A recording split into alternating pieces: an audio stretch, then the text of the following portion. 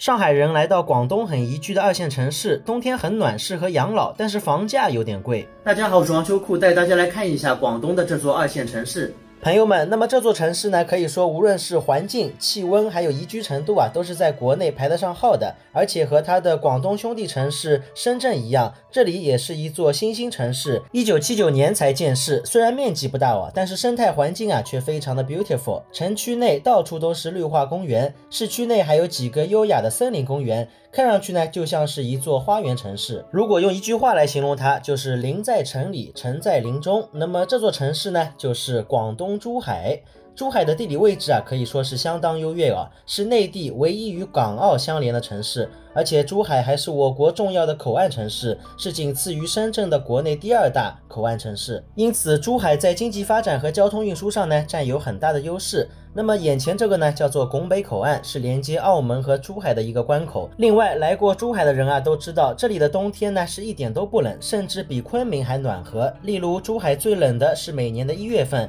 但是在1月份啊，日均气温也要高达14度到19度之间。天气好的时候啊，甚至可以达到20度，应该说体感温度还是比较舒服的。那很多人啊，这时候就要说了，那岂不是夏天也会热得不行呢？哎呀，还真是意料之外珠海的夏天其实也不热我查了一下，最热的7月份最高温度也就在33度上下，因为受到海洋气候的调节，空气潮湿，所以呢不会有特别闷热的现象。所以总体来说珠海的气候呢是4季宜居的，平均气温为23度，加上空气质量比较好，所以珠海也是一座很适合养老的城市，也被评为过中国最具有幸福感的城市称号。中老年人在这边悠闲自在，早上去喝早茶，晚上去吃海鲜，呼吸着大量的绿色氧气，应该说还是蛮有利于身心健康的那么又有人要说了，珠海也不完全是一座养老城市吧，它的节奏呢也不慢，毕竟也是一个拥有经济特区的城市，上班族可不少。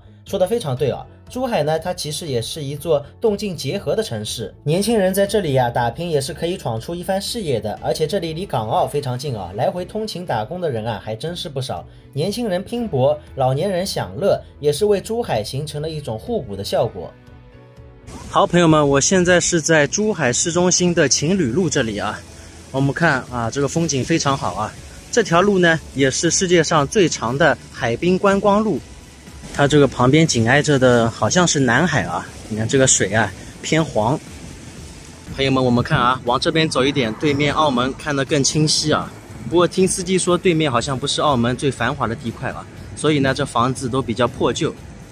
这边我们看这个葡京大楼就看得更清楚了。大家觉得澳门那边的房子怎么样好，朋友们，这边是珠海的香炉湾沙滩非常有名。然后这个呢是沙滩上的一个网红景点城市阳台。好，现在我已经爬上了城市阳台我们走到前面。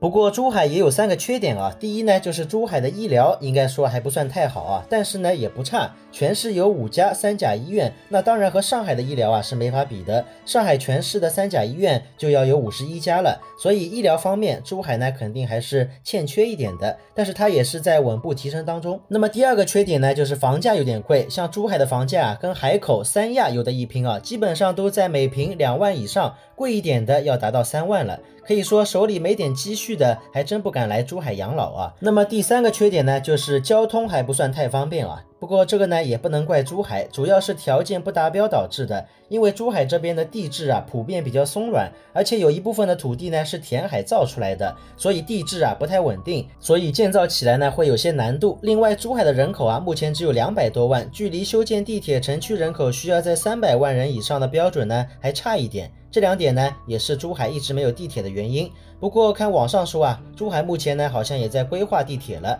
不知道什么时候才能造好。水果我们看一下价格我感觉还挺便宜的